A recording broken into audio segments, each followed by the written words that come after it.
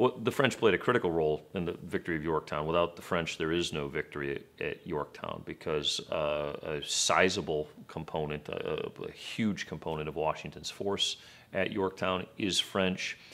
All of the Navy that has isolated Yorktown and kept the British Navy at bay is French.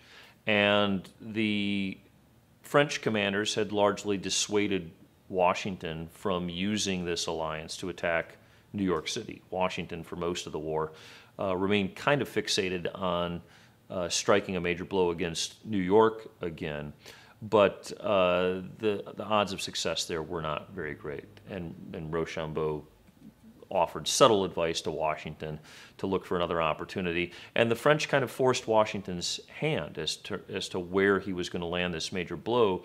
When the French fleet informed Washington it was sailing for the Chesapeake and leaving it to Washington either to grasp this opportunity or to do nothing. And so the French role in producing the victory at Yorktown is not to be underestimated.